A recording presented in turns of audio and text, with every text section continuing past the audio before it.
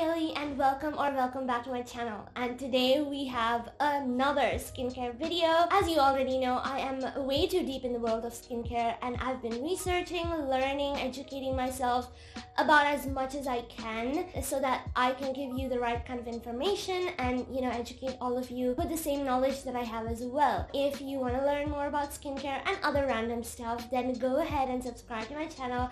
Give this video a big like and yeah, let's get right into it. You might be wondering, what grounds do I have to give you all these skincare tips? Like, how do I even know if all of this works? Well, let me tell you. Some of you already might know, but for the new ones, I did struggle with acne for about 2 years now. I have been really cautious of my skin ever since. Like, I have been looking into what's good and what's not good, all the skincare tips and tricks that I can possibly find in the entire internet. I have tested them and I have tried them, and I'm sharing those with you so that you can be protective and give the skin the care that it deserves. So let's get right into the tips. Tip number 1, don't touch your face. Now, this has been pretty easy for us lately because of the pandemic.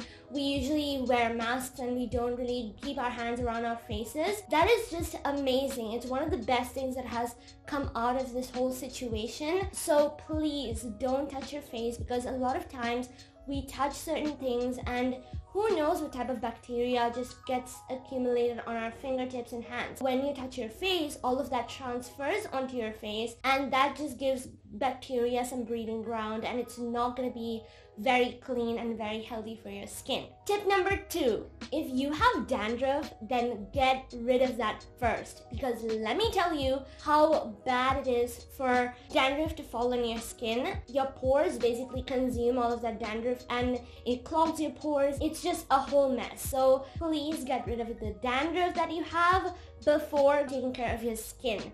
Hair health is very important. Even I need to take my own advice, because lately my hair has been I had my highlights done and that kind of like fried my hair a little bit. So even I need to take care of my hair. But I'm talking about your scalp health. That is really important. Like, you have to take care of your scalp and dandruff. Oftentimes, you might have noticed that people with long hair will have a little bit of acne on their back maybe, and people with bangs will have a little bit of acne on their forehead, and that is all because of the sebum that your scalp produces and how your dandruff and all of that dirt that is on your hair just falls on your skin. That is not good.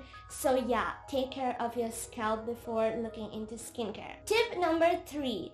Oh, what? Tip number 3, avoid washing your face in the shower. All that water then runs from your head to your body, just don't let it touch your face, because when you're washing your hair, all those products that you put on your hair, like shampoos and conditioners and all of that, those may have harmful chemicals that are not compatible with your skin. So avoid washing your face in the shower, because that's when your pores are most open and it's hot. So once you come out of the shower, then make sure to wash your face with lukewarm water, not hot, not cold, and then rinse it off with some cold water and you're good to go. Tip number 4, change your bedding at least twice a week, especially pillows. We lose a lot of skin cells, okay? We lose a lot of skin cells. All the dead skin cells, they just fall everywhere, and the place that most of it falls on is our bed. So make sure to change your pillowcases, change your bedding all the time. I mean, don't do it like every single day. That is, it's good if you do that, but 2 times a week is a pretty good balance. Tip number 5, avoid dairy. Now, this is a tip that my dermatologist actually gave me, and she told me that dairy is not very great when it comes to like acne prone skin, and if you do have like oily combination skin and sometimes you do get a little bit of bumps here and there, then dairy can be an issue. Just let me tell you, try cutting out dairy for maybe 2 weeks and just check how much your skin improves, because it really did work for me. And I cut down dairy for about 3-4 months and it transformed my skin. try switching to plant-based milk, try switching to, more healthier, more vegan options.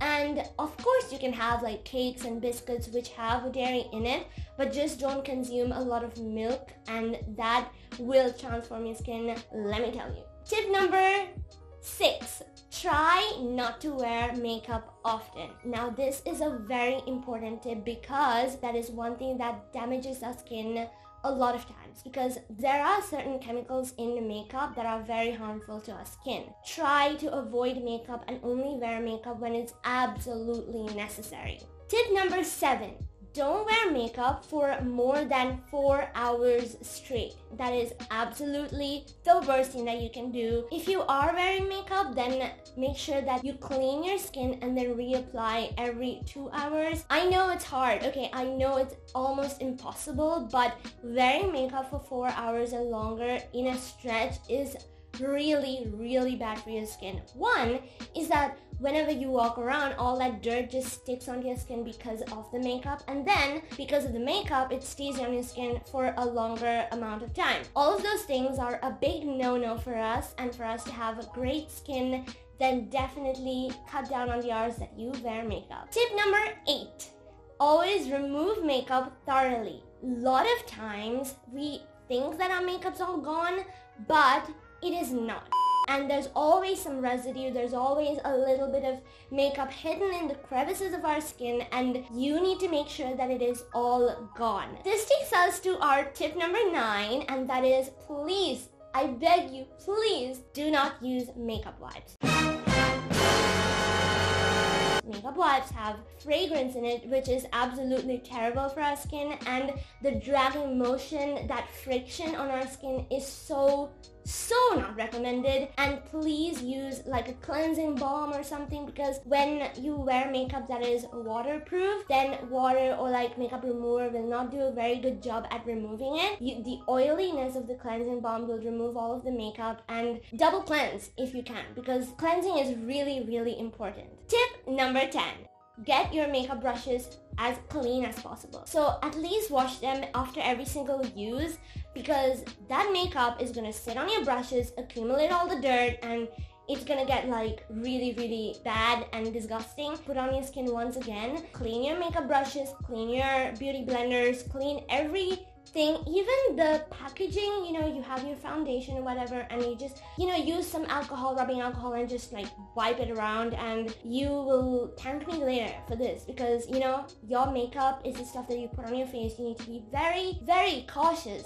of where it is, where it's been, if it's clean or not. So please make sure that all your makeup brushes are clean. Tip number 11, get into skincare and learn more about ingredients. This is actually the best decision that I've made, because I learned more and more about skincare in the past few months, more than I ever have in my entire life.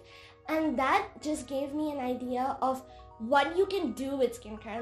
Would you ever need makeup if you have great skin? Of course not. And how great is that to invest more of your time, energy, and even money into skincare than into makeup? Because natural ways are honestly the best ways, and putting chemicals on our face that are harmful it's not going to do any good for anyone. So get yourself to learn more about skincare and see how that makes a big difference. Tip number 12, do not put anything on your skin without researching about it. Now this applies to all of you who watch about a certain product somewhere and know it's raved about and know it's very popular, and then you decide to put it on your own skin. Don't do that. That is one of the worst things that you can do, because you have different skin. Everyone on this entire planet has different types of skin, and what might work for someone else might not work for you. And that is why you need to make sure that whatever product that you are looking at works for your skin type as well. And that is why you need to do your research and find out more about these products and if it works on your skin.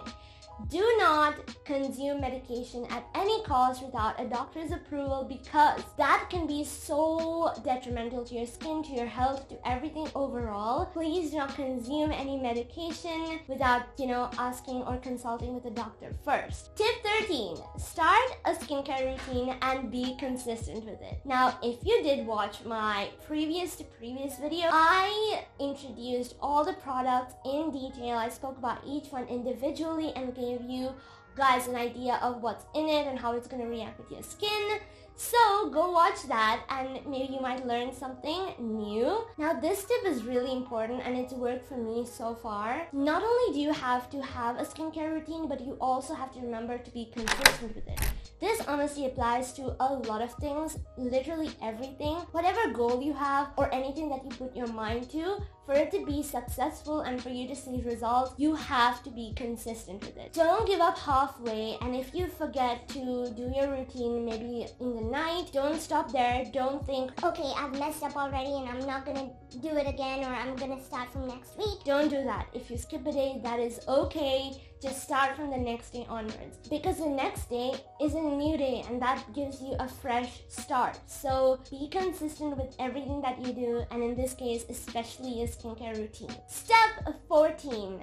Be confident no matter what your skin looks like. I feel like this is very important for each and every one of you to hear, because a lot of times we do tend to be insecure in our skin and we try to cover up and we try to alter how we look, and that takes a lot more energy than it should. We should be able to live as freely as we can. No matter what people say, you should be confident in your own skin. And the more you see people do that around you, the more comfortable you become to do that yourself. So why not start with you? Why not start doing that and inspiring the people around you to also follow this? You should take baby steps and work little by little towards that. I myself am still working on it, and I know this year is gonna be pretty good for all of us, and if in some way I can inspire all of you to also be confident in your own skin, and regardless of what other people say or regardless of how you are being viewed, if you can be comfortable, then that is the way to go. Slow down there, buckaroo. Tip number 15. This one is a little bit cheeky.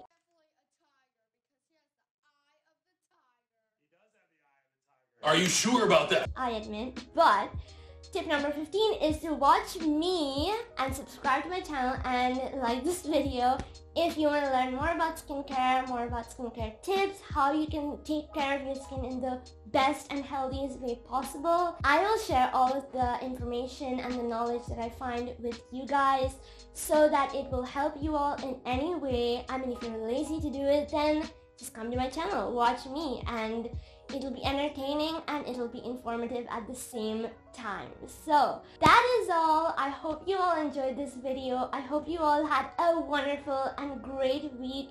And if not, maybe this video helped you a little bit. We hit 200 subscribers, by the way. Just want to mention that as well. Absolutely insane. Thank you so much. I just want to individually give all of you guys a virtual hug. I cannot be more grateful, and thank you so much for watching my videos and for liking, commenting, subscribing, all of the above. And yeah, I will see you guys in the next one. Bye!